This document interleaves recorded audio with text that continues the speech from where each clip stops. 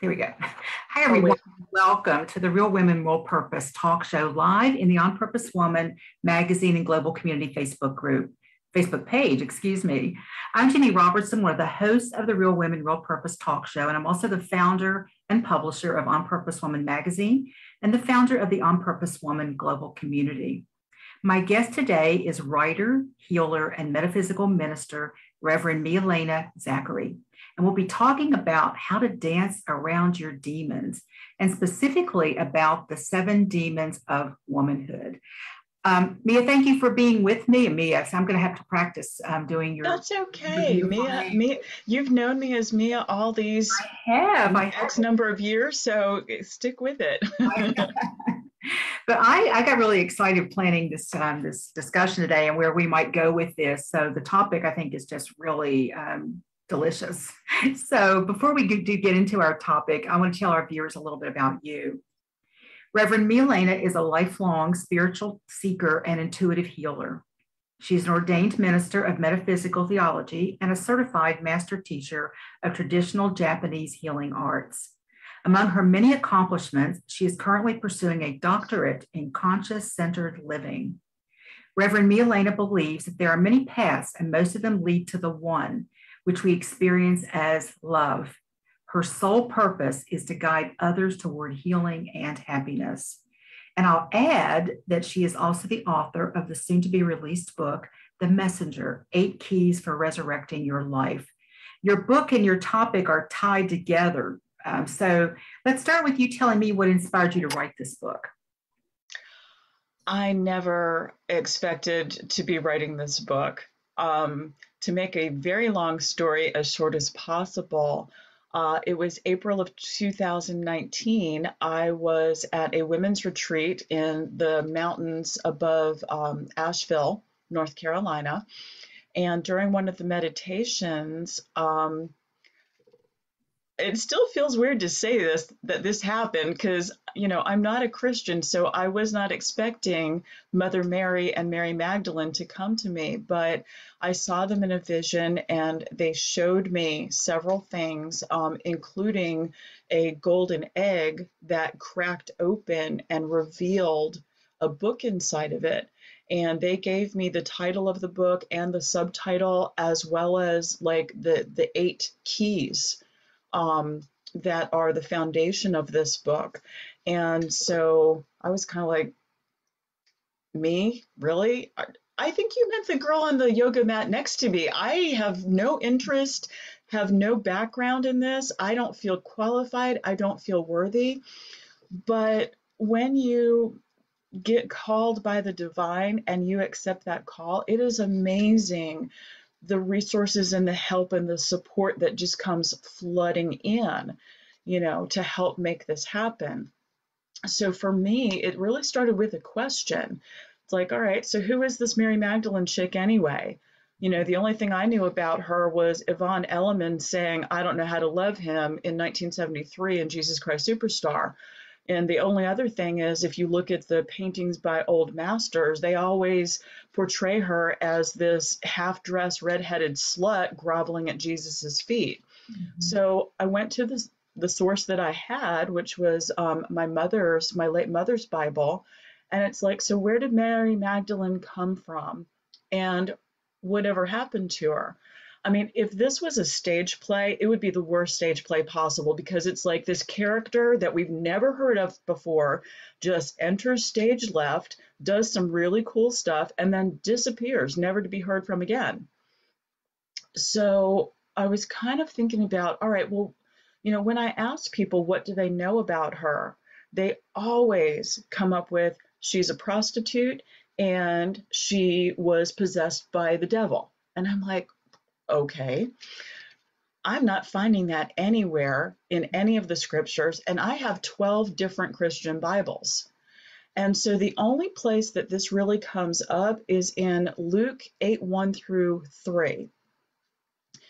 In Luke 8:1, Jesus is traveling and he's got his 12 with him. And by 12, we're talking about the apostles that were named. I believe there were more that didn't get credit. And then Luke 8:3 talks about Joanna and Susanna and many other women who are ministering to them, the disciples, from the women's possessions. And I'm like, okay, cool. So he had, women with financial means, or they were baking, they were sewing, they were doing all the things. But it's the one in the middle, 8:2, that caught my attention. And also some women who had been cured of evil spirits and diseases. Mary called Magdalene, from whom 7 demons had come out.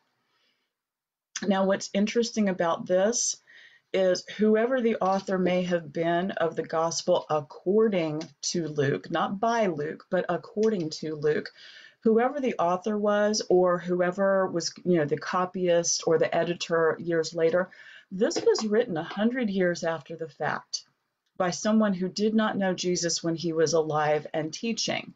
So I'm thinking somebody took a little bit of liberty with Mary Magdalene here.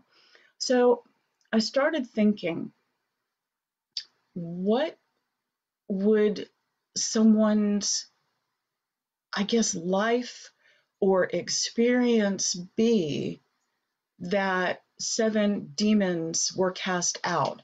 Now, in first century Palestine, it's a different time. They didn't have modern medicine. They didn't have the internet. They didn't have the amount of knowledge we have now. So everything from a toothache to epilepsy was caused by demons and evil spirits. So it really made me wonder, was she really possessed by the devil? Which I don't believe in the devil anyway. I believe, Satan actually translates as deceiver. And I'm thinking, what's the biggest deceiver that we deal with even today? It's the ego. It's the lie of separation from our Creator. So in the Messenger book, I made up a backstory for Mary Magdalene. And I was supposing that she had been raped. And the reason that would be such an incredibly traumatic thing is there was no crisis hotline. There was no support group. There was no medical rape kit to prove, there was no way to prove this, so as far as the community was concerned, she must have done something to deserve it. She was spoiled. She was, she was ruined. She was unmarriageable. She would never have a family of her own. She wasn't good enough anymore. And so I feel like the demons of trauma that would have been cast out of her, were the ones that are typical to any rape victim. But as I was kind of getting prepared for this interview today, I started thinking, well, what kind of demons are women? WOMXN. I want to be inclusive of both cis female and trans female. What demons are we dealing with today? And so I kind of had to come up with my own list. So you have a list of the 7 demons of womanhood, which just that title grabbed me because, throughout that history, the Bible history, our own history, the country's history, the world's history, there has been this diminishment of women. I know there were cultures that really honored women, and women had great responsibilities and ran things, but that hasn't been the norm for certainly what we've seen in our lifetime. And so the 7 demons of womanhood, that could almost also have been written by somebody, 1,000 years ago to castigate women, right? Yeah. Because women are probably more apt to be possessed by a demon than men, just because of our natural frailties and lack of. Well, right. The thinking of the day was because we have an extra opening. That's how the demons get in. Everything comes back to sex. Wow. Thank you, patriarchy. Yeah, right. And so you came up with the 7 demons of womanhood, which I'm assuming these are all some that you also are your demons as well, because you and I have talked about this, and you understand that your demons may be different from my demons, but there are some that are really common, I think, to most women. And when I read this list, they all hit me somewhere, but some had a juicier charge. I'm going to read the 7 really quick, and we're going to talk about the first one that we really want to delve into. So being good. And let me also say, these were things that we've been girl. We've been be quiet, be pretty. Good girl. You're so nice. Oh, Hmm. look how pretty she is. Oh, virtuous. That's not a word we hear, but yet we hear all the words around it. Yeah. That, what's that old thing? You're supposed to be a Madonna in the kitchen and a whore in the bedroom, right? Yeah, yeah. And I don't want to claim expertise that I don't have. Karen King, Cynthia Borgalt, there are other people, Elaine Pagels. There are, very respected scholars who have done much more work on this. But there's also, this school of thought that the two Marys, Mary the mother and Mary Magdalene, are actually archetypes for the ideal at that time. You've got the virgin and the whore. And that is, so there's that black and white that women were expected to fit into. That is so interesting. The other three, busy. Oh, and we'll talk more about my experience of busy, selfless. Oh, you're just always giving to others. Yeah. And fruitful. What do you mean exactly by fruitful? Fruitful is a really tough one, and it's a very sensitive trigger for a lot of women folks. I don't know how to do that when you can't see the X in my word. Um, some of us, it's like go forth and be fruitful. We're supposed to get married and have babies as soon as possible, but some of us had a lot of trouble getting pregnant. Some of us aren't able to get pregnant. Some of us don't want to get pregnant. Mhm. And so I think there's still a demon around. I mean, as soon as you're pregnant, it's like, oh, that's so great. And then as soon as the baby comes, when are you having the next one? You know, you guys have been married for X number of years. When are you going to have a baby? It's all about the babies. And, for women who have experienced miscarriages like I have, women who have experienced, infertility, this is a demon that's in your face every single day. And I would like to put in a caveat because I know that this is on purpose women global community. These are really seven, my seven demons as a woman of Western first world culture. I recognize and I acknowledge that the demons of someone in a third or second world country are much different than the petty little things that I'm dealing with. Mhm. Which aren't so petty in the culture that we live in. But thank you for that. So let's do busy. The demon of busy. What do you Yeah, say about that? yeah.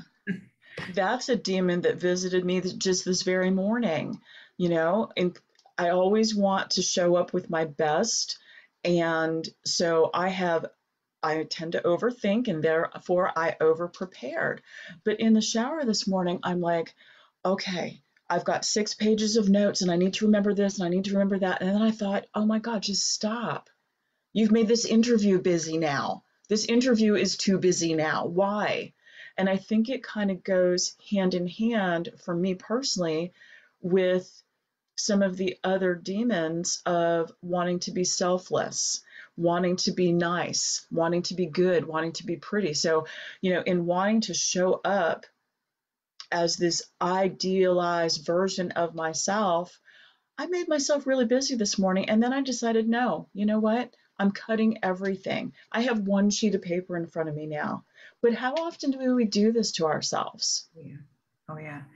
And how wonderful that you are in this place in your life where you recognize it. If you're like me, you may recognize it 3 days down the road or in the next 5 seconds, but eventually you probably come to this conclusion of, yeah, this is exactly what I'm teaching and writing about. And here it is, another experience for me to have to actually to teach other women. You were just had a teachable moment for other women in that, because how many of us can recognize that? And then when you get into that busy space, do you find that then you get more stressed, you get more anxious about the interview itself, because now the perfection mode has kicked in and you don't want to make any mistakes. So you can't be your real authentic self showing up. Because a real authentic self Exactly. probably could make a little faux pas, could say something wrong and could mess something up. And oh, well, right? That came up for me today as well. I have to show up with my imperfections. I have to show up a little tired, a little sore, a little low energy because the weather's overcast today and that brings me down a little bit. But really busy, that for me is less to do with my schedule and my to-do list than with my self-esteem. And what I mean by that is I use busy as a way to hide for decades and decades. You know, when my social anxiety would come up, oh, I'm sorry, I can't come to that party. I'm busy. Oh, we're gonna, have this brainstorming meeting about, this really cool idea. Well, everybody else in the room had decades more experience than me. They had more college degrees than I did. So, oh, I'm busy. I can't make that meeting. But, thanks for thinking of me and maybe next time. And then the other thing that I recognize from past behavior, busy kept me from drowning. And if you picture a little duck that just looks like it's gliding along the surface, but underneath its little legs are going like this, that's kind of how my acute severe depression was. On the surface, everybody thought I had everything together, that I was strong and confident, but underneath, I was paddling as fast as I could, staying busy, because as long as I had something to do, as long as I had a self-imposed deadline, as long as I had another project, another paper, another class, another workshop, it kept me from sinking further into sadness. And so the problem with that is busy becomes addictive. And one of the things I've noticed over the last couple of days is now that I have submitted the final interior documents for this book, the final cover art for this book, I'm finding myself looking for stuff to do because my brain has been addicted to that adrenaline and that endorphin rush and those oxytocin hormones that reward you for spinning your wheels constantly. But I'm really happy that, when this book comes out on the 5th of October, to quote Auntie Maxine Waters, I am reclaiming my time. That's so great. That's so great. I thank you so much for sharing how busy affects you and how it helped you to hide out. Probably, like you said, kept you from drowning, maybe saved you in some instances. It gave you something else to focus on. And the other didn't go away. It's always there. It didn't. I think in a lot of ways, depression might be. I'm not a doctor, so I'm not claiming that, but my experience of alcoholism and my experience of depression are kind of the same. They don't get cured. They don't go away. I have just figured out how to dance with my demons, and I'm blessed with like incredible willpower. I can have one beer and cut myself off. I realize not everybody can do that. But the same thing with the depression. Thank you, God. I'm at a place now where I recognize, life's a roller coaster. And, this is your normal highs and lows. But I recognize when it seems like I'm going a little too far down. And I can kind of get a hold of that now by doing some of the dancing steps that we're going to talk about later. Okay, thank you. Well, before we move on, I want to just say a few words about my experience of busy, because it's very different from yours, which is I love, because there will be women who can relate to both of our experiences, I think. I used busy. I don't even know that I have a word right now, but I loved people noticing how busy I was. And women would say, Ginny, I don't know how you do it all. You just always, you do this and you do this. And it wasn't that I wanted them to like me or it wasn't about the praise. It was about, I guess it was an identity for me as Ginny gets things done, which, and I would say things like, oh, it's nothing. I'm just really good at that. And inside what I knew for sure was, yeah, but I got 2 hours of sleep last night. Yeah, and the weekend comes and I don't have any fun because I've taken on way too much. But there was something very addictive and juicy about people noticing my busyness. And so I don't really know quite what that was feeding. I'm sure it has to do with some self-esteem stuff because, I would have needed that otherwise. Where now I hope nobody ever says that to me again, because is not the model I want to portray. And I will say that I have gotten really, really, really talented at doing nothing. I can just, You've got something you started this year, didn't you? Like where you take a day off? yes. I started in January when I do my, New Year's Day kind of plan for the year. What do I want to shift and change? And how do I want to show up? I decided I was going to put a free day on my calendar every week, Monday through Friday. Not, oh, I'm going to, have a free day on Saturday. No, I may have a free day on Saturday and Sunday as well. That I had to. It was non-negotiable, and that means that I don't mind stacking up 4 Zoom meetings in a row, because there's this something about waking up in the morning, and a free day doesn't mean I don't work necessarily, but it means that I wake up with this idea that I can structure my day the way I want, that I don't have to comb my hair if I don't feel like it, that I don't have to turn on technology unless I really want to. And some weeks I managed to get 2. And a couple of weeks I got 3. But I had 5 or 6 Zoom meetings. But I thought, man, the hair's combed, the lipstick's on. Why don't I just, do them all at one time? Because that doesn't, doing Zoom meetings really kind of energizes me rather than deflates me. So it works great for me. And here we are, going in our 10th month into the year. And I'm really proud of myself, because I don't always stick to things like that are just for me, that the self-care piece. But that's become, as I hit this new monumental decade in October, that becomes even more important.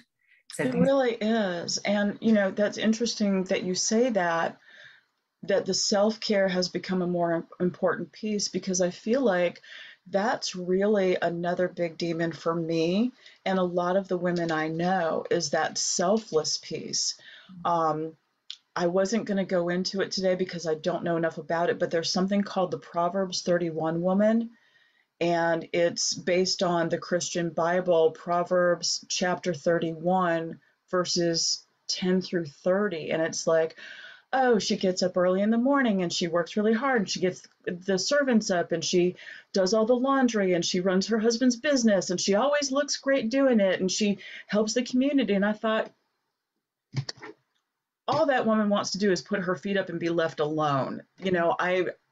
If there is someone watching who is a Proverbs 31 woman, I would love to have the conversation around, what that means for you and how it serves you. It just doesn't work for me personally. So please understand that I don't mean any insult to anyone who's watching, but it seems to me that Proverbs 31 woman is a very, very high bar. And I mean, we kind of started in the 60s and 70s, my mother and Ginny, probably you personally. It's like, no, we can have it all. We can fry up the bacon and bring it home what is that stupid commercial for Anjali perfume? I can bring home the bacon and fry it up in the pan. And never let you forget you're a man. Right. But, got to take the apron off in the middle of all that and go do whatever I'm supposed to do now in the bedroom. Yeah. Right. So, we have this, you can have it all. And what we have now is chronic fatigue syndrome. We have neurological overload. We have permanent exhaustion. We have brains that never get out of the fight or flight, process of hormone and chemical dump, because we're busy being selfless and putting everybody else before ourselves. So I think, at least for me, that busy demon and that selfless demon really go hand in hand, and they feed each other in this nasty little cycle. Yeah, I agree. And, I would guess too, I didn't really come into the feminist kind of mindset until the early 70s, because I was 21 in 1972. And so I started to think more about political things. I was watching what was going on out there. But I would dare say that if you talk to women who were fully immersed in that mindset, that they wouldn't have thought they were being selfless at all, because they were taking their power, they were doing all these things for themselves. However, what I think happened is we started to think that we had to choose one or the other kind of way of being. So you can either be a stay-at-home mom or you can be a career woman. You can't be a mother who works, because that's wrong. You can't be a stay-at-home mother, because then you're not out there fulfilling your potential. There were these two within women fighting each other, these two models of what it meant to be female. Well, if you do this, you're selfless. If you do that, you're you're selfless too, or you're not worthy. So, women who went out and got a career were sometimes seen as either bold and ambitious, or how dare you put your child in daycare? You're just a bad mother. Women who stayed home were either seen as nurturing, wonderful, Mary Magdalene types, or idiots. Oh, you're just too dumb to go get a job. I mean, Right. they weren't spoken necessarily, but there were these things that really started to splinter women. So I think that what happened is we thought we could have it all, and then we tried to have it all. So we did okay, I'm going to have children and I'm going to work, or I'm going to stay home, but I'm also going to do all these other things to prove that I'm worthy. So I'll volunteer for the PTA, and it all goes back to we busy defined how we were seen in the world, what we got accomplished. And so I love this conversation because I don't think I've ever put that together quite the way I just did before. Yeah. And I think, I used to brag about it. There was even a hashtag 3 a.m. challenge that I started, because it's like, I'm up at 3 a.m. Look at me. I'm so important. I'm so busy. And I'm like, Lord, what was wrong with me? Well, actually, I know. I was insecure and I was depressed and I was lonely, and I was trying to make up for it by appearing more important than maybe I really was. And I think you know what? I am going to go there. I'm going to talk about pro-choice. Okay. I am not talking about abortion, though.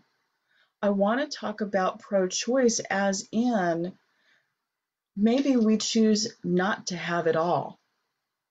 Maybe we choose not to do some of it.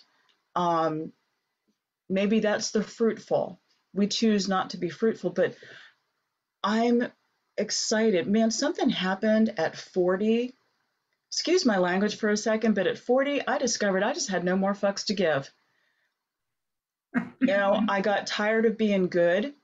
I'd rather be accountable for my own actions, but at the same time, be mindful of the decisions that I'm making and not always do the things that other people think is good. I got tired of being nice, because nice girls often get mistaken for doormats. I'm actually one of those spike strips that the cops put out to stop the speeding cars, but I had to pretend to be nice. I hope, though, I really feel like I've wrestled that demon to the ground, and I've chosen something that I believe my late mother was. If you ever asked me to describe her in one word, my mother was kind. Now, was she always nice? No, but kind is another thing. And sometimes kind doesn't show up as nice. It shows up as honest. It shows up as compassionate, because sometimes being kind is saying things people don't want to hear but need to, pretty. I think I still wrestle with that. There's so many TV shows and magazines and commercials just always showing me all the things that I'm not. But I think in the Western culture, that's just a demon we're going to have to bear until people finally recognize how absolutely magnificently, wondrously sexy women over 50 really are. And I have to say something about that. Yeah, go. One of the greatest compliments my mother could ever get when I was a little girl, we're talking 3, 4, 5, but I remember, was, "Oh, Ginny always looks so pretty. She looks like she stepped," what they used to say, she stepped out of a bandbox. I didn't even know what that meant, but she's just, she's always so clean and neat. And my mother would dress me up, and I felt like sometimes she would put me up on a shelf like a little doll. I had the prettiest clothes, but they weren't, and I had, just, and I say that to say it starts young. It can start really young to, I was entered into a little beauty contest when I was 3.5, but it wasn't really about beauty. I don't remember much of it. I just remember, and I think some of it had to do with you gave money to this charity and you got votes or something. It wasn't based on talent or beauty, but I got an award for being, what did they call it? Best personality. I got best personality, and I would have voted that for you. I would have voted that. Because that's like, that was seen as like the consolation prize for the girls who weren't as pretty as the pretty girls, right? She's the personality. So I just look back at that now. I was 3.5. I didn't even know what a personality was. But right. I'm here, what, 60 some years later, I'm here still talking about that because it was just this thing ingrained into the culture. And we have definitely made some good shifts on that. We have, but it was, God, there's not enough money in Fort Knox to pay me to relive those years. There really isn't.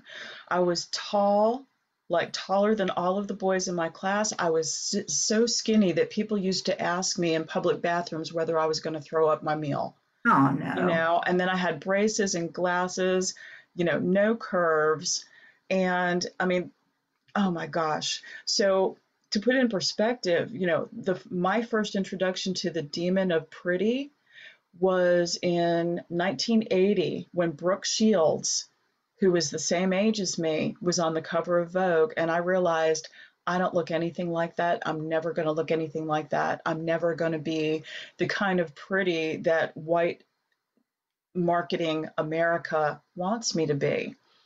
And you'd think I'd be over that shit, but here we are, and I'm still like, oh my gosh, I've got to lose 20 pounds. Oh, this shirt is so old. I need new clothes. I just think for me, all of the 7 demons that we listed, which are mine, and all of the demons I think they're all based on fear. Oh, yeah. It's fear of being criticized and fear of not fitting in, fear of, oh gosh, not belonging. That's a huge fear. Fear of being rejected in any way, really. And in the Messenger, in chapter 8, the Grace chapter, there's a part that talks about, actually, I'm going to read it because I don't have it memorized. There is no greater illusion than fear, no greater tragedy than discontentment, no greater wrong than preparing for war, and no greater misfortune than having an enemy.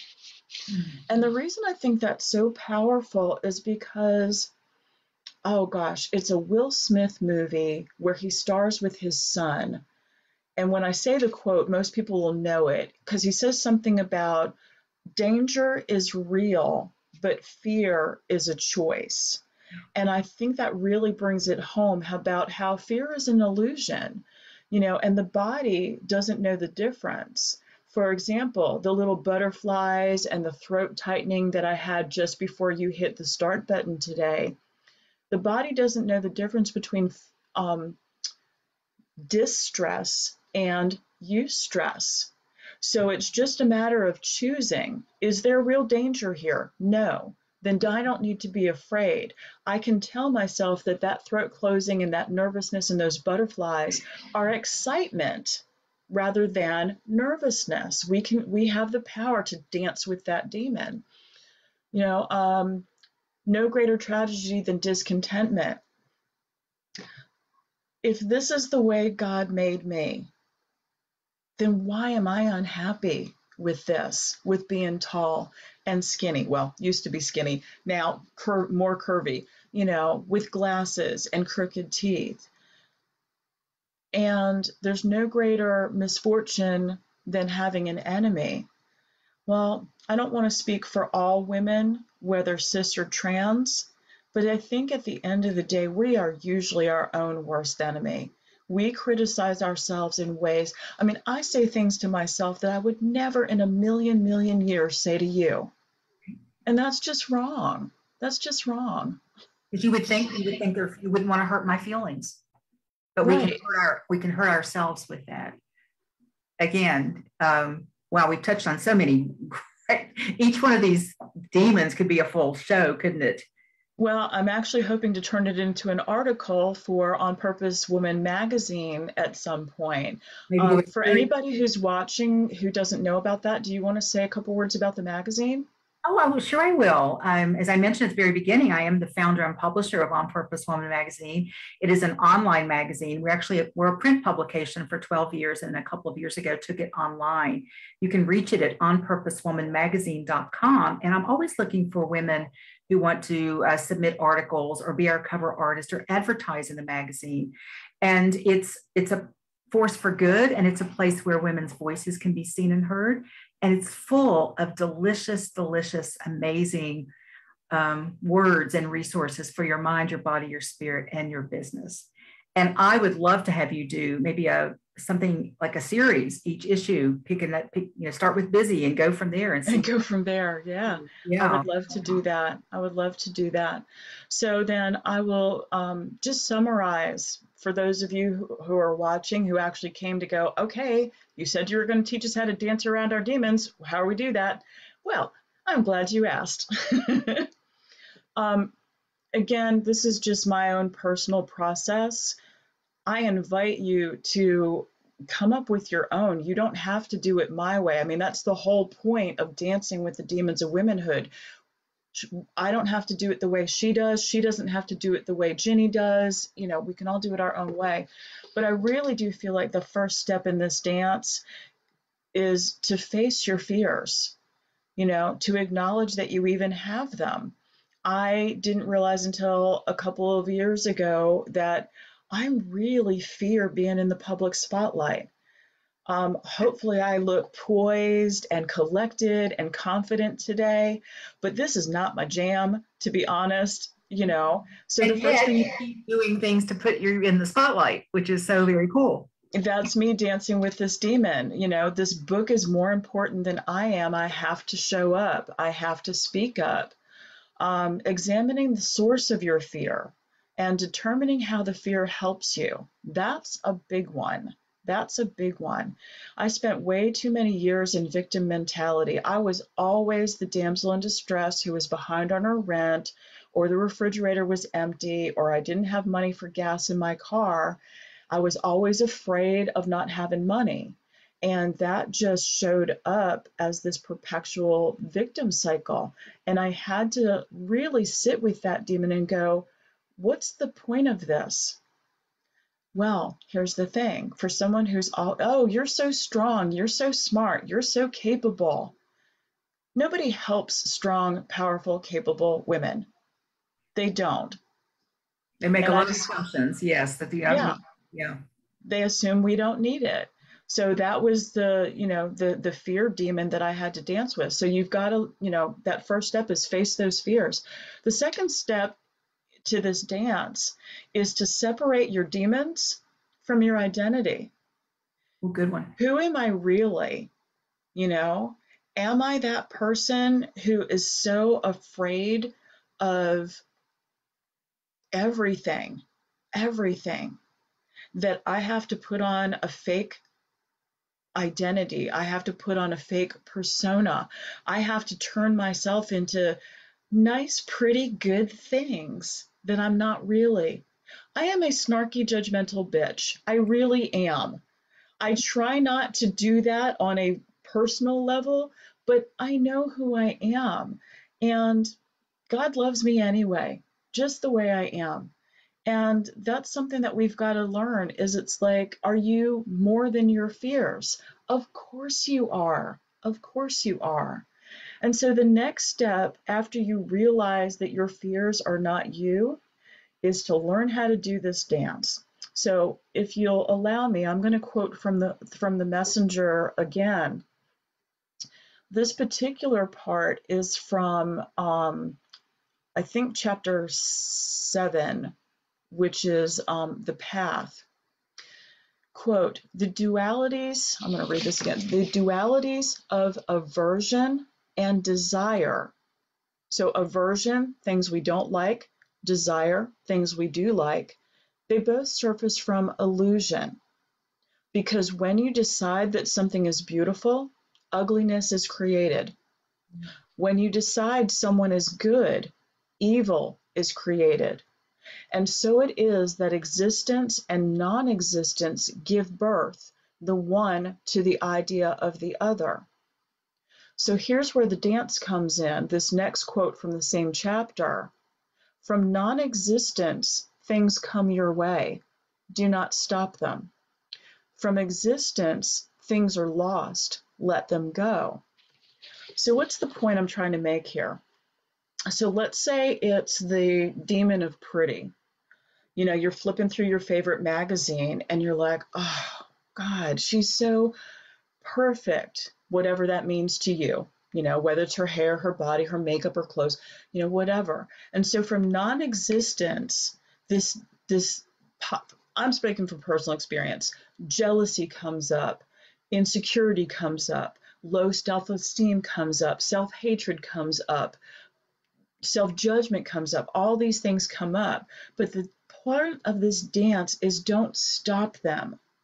Let them come, let it come up, deal with it, face it, don't stuff it down and repress it. But now here's the other part of that dance. From existence, things are lost, let them go. So when I see that magazine article and I'm like, oh God, she's so pretty, stop it there. Make it a period, not a semicolon. You don't have to continue that sentence. Because you may appreciate that she's pretty in your mind, right? Exactly. And you don't have to take that next step to play the comparison game. So this is where from existence things are lost, let them go. Are there real demons? That's probably a conversation for another day. I do believe that there are low vibrational energies that affect our well-being. But for the most part, I think the demons that we deal with, especially as women, they're not even ours. They've been dumped on us by the society and the culture that we live in and we're raised in. And anytime we want to, when you're sick of dancing, slay that thing and move on. We'll have to schedule like a dance party to do that, right? Oh, that would be fun. That would be fun, especially maybe for Halloween. Yeah, a part of your book launch celebration, maybe. I might do that. That's a great idea.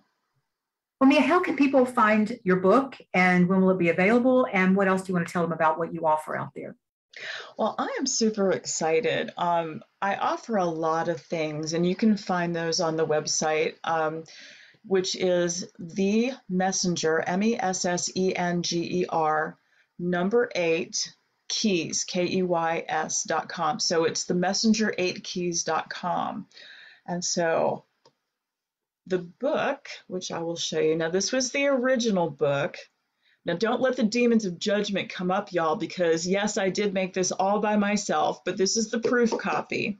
Pull it back just a little bit and then there we go. Yeah, and I'll put it forward a little bit more. Okay. Oh, there you go. Yes, I'm able. Oh, yeah, we can really see it now. Thank you. Yeah. So that's the original one. But on the 5th of October, 2021, you get to see, ta-da! Wow. I don't know if you can see that. You don't have to keep pushing that one back and forth. It just pops right there. There we go. It is beautiful. So yeah, that's the real book cover, and you get to see it first. Woohoo! Nobody else has seen that but you and yours, right? That's right. That's right.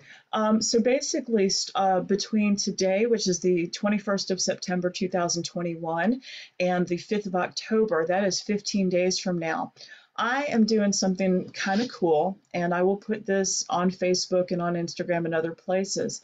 But basically, I'm offering a 3-for-1 special, if you will, because quite frankly, I did not spend 2.5 years working on this book and creating it for it to sit in my living room.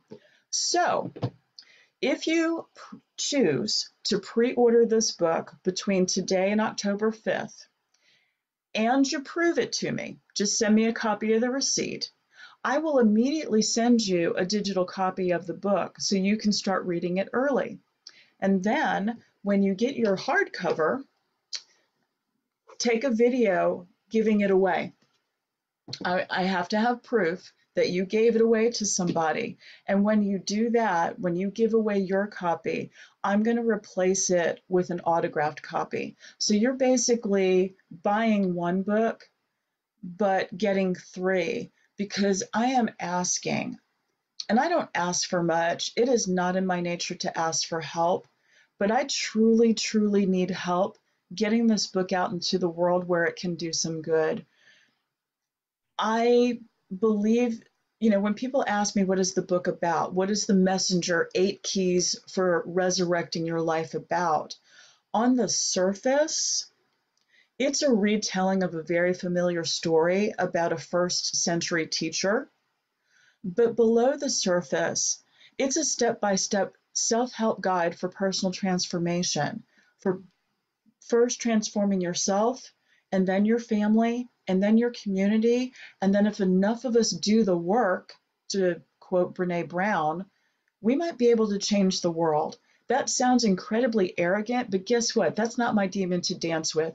This is an incredibly amazing, marvelous, wonderful, I am bragging on myself book.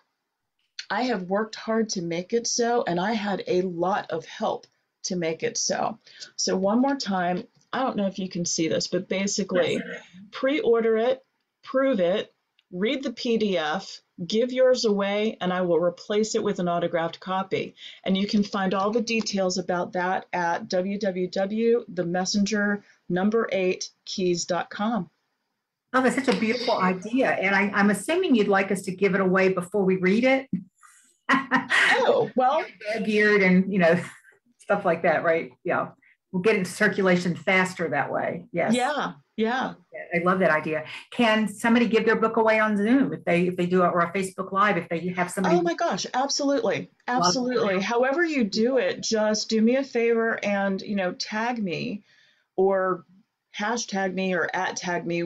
Just let me know that you've done it, and then I'll be in touch. I will get your mailing address and I will replace your copy. Now, that is only for books that are purchased between today and the 5th of October. After that, you get to keep your copy.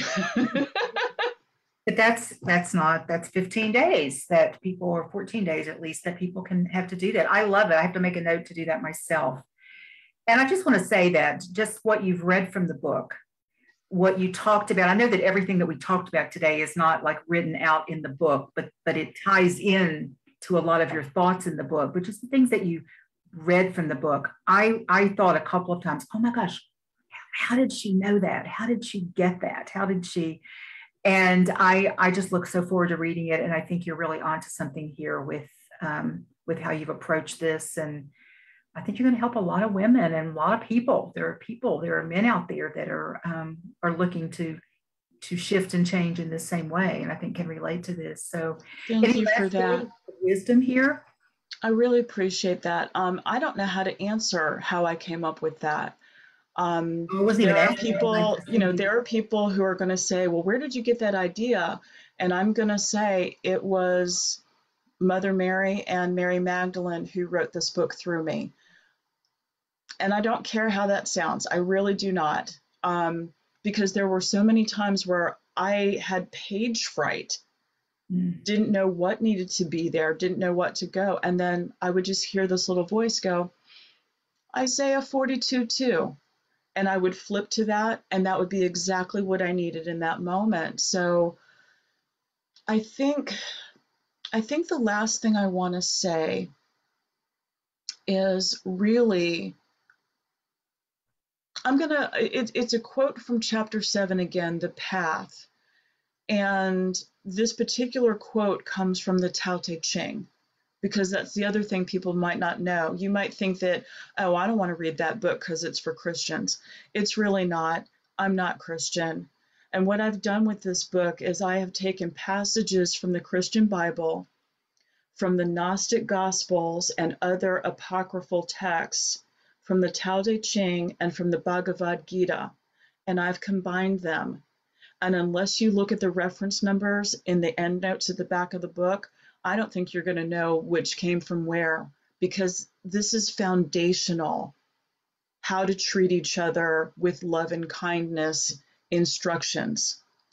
So I think this really sums up for me the experience of writing The Messenger, and I hope that it kind of informs the way that people read The Messenger. So, quote, if you seek knowledge, you will learn something new every day. But when you seek the way, you must unlearn something new every day. And I think that's really what Dancing with Our Demons comes down to. We have to unlearn the things that we've lied to ourselves about. Perfect. And I'll just add my ending here that I remember reading many years ago. and I'm not quoting it directly, and I don't even know who said it, but it was about God is about subtraction, not addition. Yeah. Yeah. That resonates with me as well, what you just said. So thank you, me. Thank you. Thank you, Reverend Mialena. Or Mialena. Thank you. I'll get it right now. Thank you, Reverend Mialena, Thank you, for this Ginny. wonderful discussion. I'm just really psyched about us getting this out there too, and having more people hear what we had to say and what you offered here today. And I want to thank all of you for joining us for the Real Women, Real Purpose talk show live in the On Purpose Woman magazine and global community Facebook page. If you love this interview and want to share it with your friends, in about 48 hours or so, it will be up on our YouTube channel.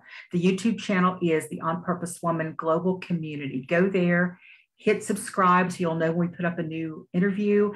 And right now there's over 80 interviews with real purpose, real women who are out there living their purpose. And some of the interviews are educational, inspirational, joyful, or all three combined into one. So there's something there for everyone. And let's see, here's what's coming up. We only have, I think, 3 more interviews this month. On Thursday, Catherine Yarborough, who is the other host of the Real Women, Real Purpose talk show, will be talking with Tammy Workman Lopez about 5 steps to release anxiety. Ooh, that'll be good. Yeah. And on Monday, Catherine's actually going to be interviewing me about my 21 years in business, because we'll be celebrating the 21st anniversary of the On Purpose Woman Global Community all through the month of October. And then next Tuesday will be the final one for the month. And I'll be talking with Lilia Shoshana Ray about You Are Brilliant, Shine Your Light, which I think is the message we all are bringing to the planet right now. So thank you again, Reverend Mialena, for being with me. Thank you for watching the Real Women, Real Purpose talk show out there. And catch us next time. Thank you, Ginny. Bye.